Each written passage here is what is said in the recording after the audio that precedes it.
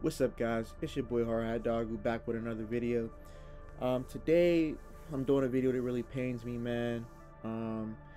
I've been seeing a lot of videos about Rocksteady's new game, the Suicide Squad, and I already wrote that game off once I found out that it was a live service game. I hate live service games. There's no reason that I should be able to buy a game and I can only play it if I'm connected to online, especially if it's a story game. Just nonsense, man. And so I was originally doing an Arkham series playthrough on my channel, but I've lost all motivation to do that. You know, just the way they've sullied the name, man. I'm very disappointed. So this video is going to be about how I feel they should have continued the series, because they said the Suicide Squad is still in the Arkham universe. If you were going to do a game in the Arkham universe, you might as well have just made another Arkham game. So here's just my ideas. I'm just a guy with a lot of ideas. Let's get into it and let me know what you guys think. So the first thing I want to start this off with is I do believe that Harley Quinn should have been the focus for another game in the Arkham universe. The way Arkham Knight ended, first of all, I don't remember Batman ever being actually officially cured of having Joker's blood, which to me would have been the perfect premise to continue this series of games. All you would have to do is now cause him to be completely taken over by the Joker's psyche, and again, it seems like they kind of had that in the back of their mind, because if you notice in the Suicide Squad, it's about all the villains not being in, all the heroes not being in their right mind, being controlled by Brainiac, and you know, acting out. That would have been the perfect premise for just Batman, because he already has the Joker's blood from Arkham Knight. So he's still infected, and we've seen in Arkham Knight they all become the Joker if you're infected with the Joker's blood. So that would have been the perfect premise. All you would have to do is have Harley Quinn starting off in jail, maybe see on a monitor that, you know, Batman's going crazy, he's terrorizing the streets, but she notices, you know, certain mannerisms and certain things he's doing is the Joker, and she obviously still knows that he's infected. So this is her motivation to now break out of jail. So maybe her first scene is her breaking out of jail, and this gets me straight into the combat. The fact that they went with a fucking third-person shooter makes no sense to me when you guys have already made the best combat system in gaming, period, point blank. And Harley Quinn already has a combat system fully fleshed out that you guys have, that you could have just copy and pasted over.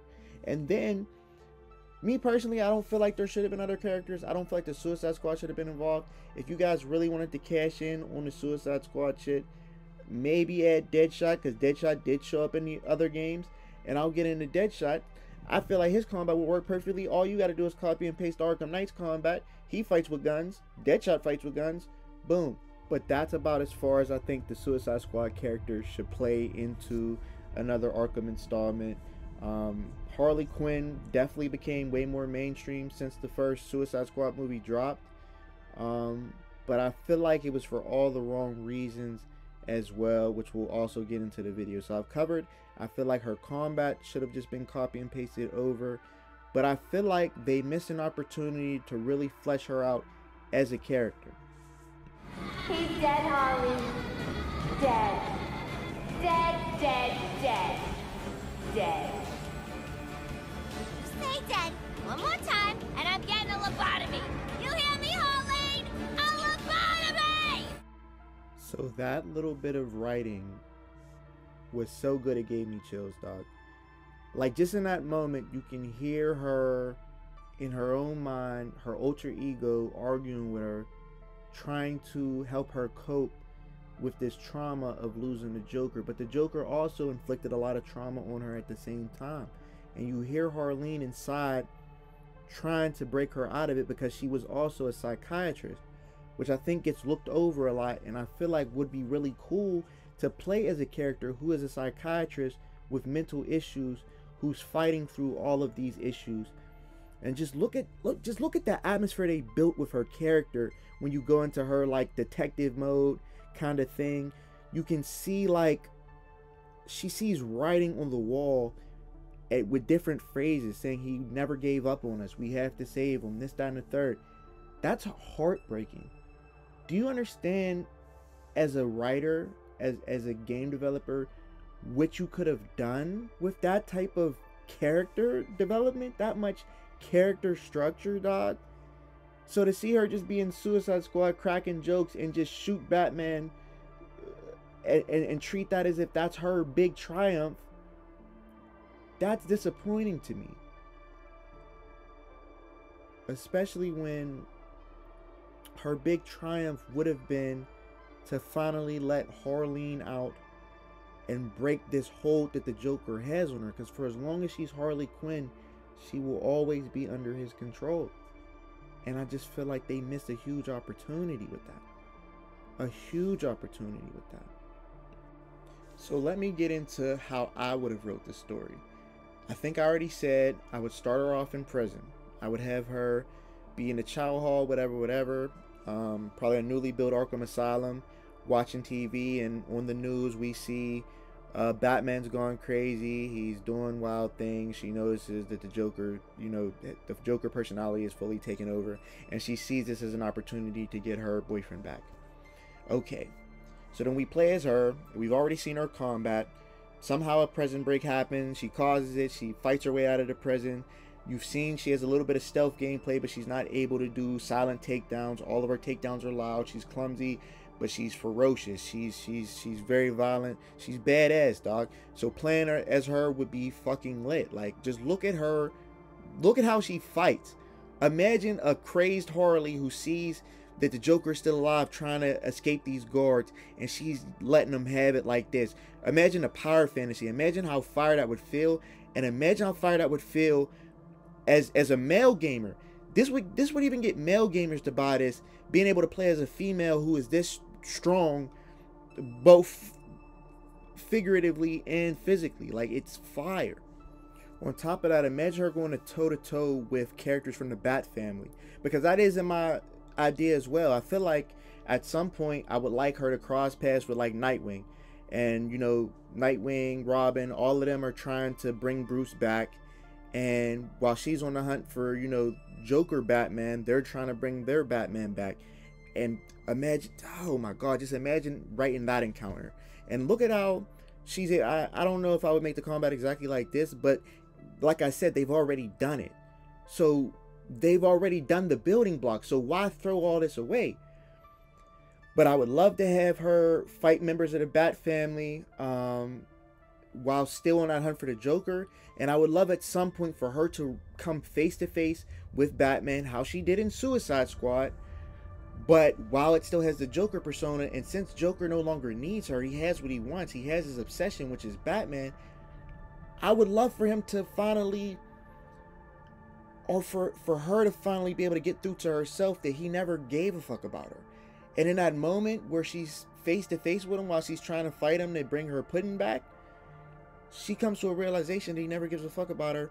And maybe she does decide to shoot him, and instead, because the Joker is in Batman's body, he counters it, throws the gun, knocks her down, and Nightwing or somebody's there to pick her up.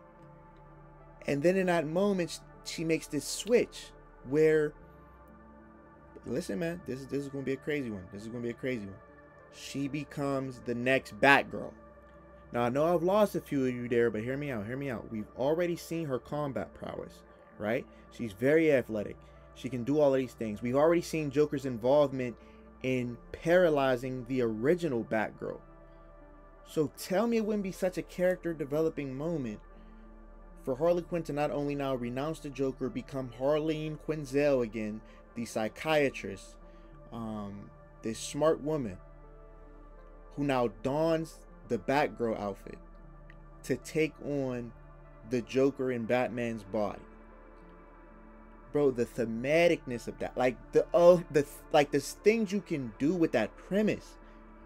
I'm just giving these things out to Rocksteady, man. Like, and I had such hope that Rocksteady would do something like that. Like, I was hoping that there was gonna be some fake out in Suicide Squad where they're like, oh yeah, we were just playing, bro. We wouldn't have made no shooter. Like, this is what we planned on making. But they didn't do that. But we're not here to dwell on that. So she becomes the next Batgirl. And they have their final battle, with her in the Batgirl costume. and she gets to a point where she knocks him down, whatever, and she has a choice to take his life, but she decides not to, locks him up in Arkham Asylum because she decides she's going to be better than the Joker. And Batman's always, you know, somewhat took it easy on her in the series because he felt bad for her. He realized she was a victim. And so then now she gets locked into this same battle with the Joker as Batgirl. And then you could continue the Arkham series from there and have her as fucking Batgirl fighting people.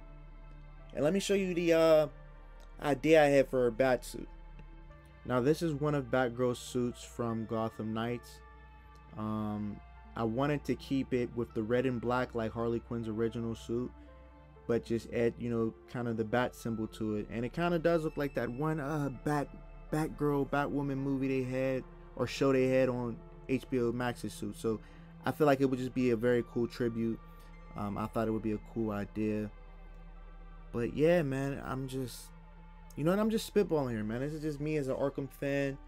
It was one of the first games as a kid that like really changed gaming for me, man. Really like made me love this shit. And Rocksteady quickly became one of my favorite studios because of it. And just to see what they've done to the legacy of Arkham is crazy to me. And it's like, the Suicide Squad shit wouldn't bother me as much if they didn't say it exists. If they just said this was its own game separate from the Arkham universe, cool. But to say this is in the Arkham universe, it was like that was so unneeded, and you've ruined Arkham now. Like, why would you do that? Why would you put it in the same universe? It just didn't make sense to me.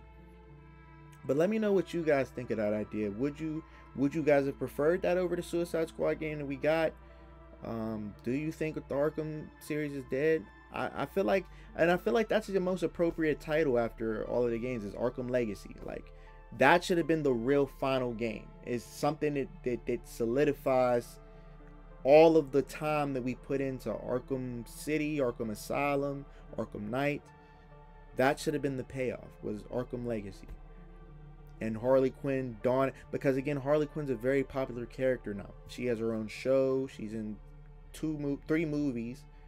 Like, so it would have been the perfect time to capitalize on that, but while also fleshing her out, giving her a satisfying end in the video game form.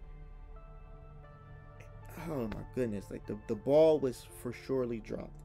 It was for surely dropped. Could you imagine Harley alongside Nightwing and Robin in the next few Arkham games they do, where they fight different villains? Like, come on, dog. Like, there was, and then it would give them another excuse to bring the Joker back anyway, because they love to do that. It just would have been, it just probably would have been the best. And it probably, maybe they couldn't get Mark Hamill again, so they didn't want to do something like that. But even if you couldn't get Mark Hamill again, I would have been cool with you guys getting like a phoned in voice actor for that. And somehow, I don't know, I would have been cool with anything, because again, it's the Joker inside of Batman's body, so you don't really need Mark Hamill's voice. You could have did a lot of things, man. You could have did a lot of things. R.I.P. to the great Kevin Conroy, man. Thank you for making our childhood so awesome. I'm probably gonna go watch the Batman animated series after this, man. I got to, just to hear his voice one more time, man. But yeah, Suicide Squad was a disappointment, man, and I'm upset by the direction that the studio looks like they're taking. I hope this is their last live service game. But that was my idea on, you know, Arkham Legacy game and what Suicide Squad should have been. Let me know what you guys think. I love every last one of you if you don't hear it enough. And thank you for listening to little old me, man. I'm out. Peace. But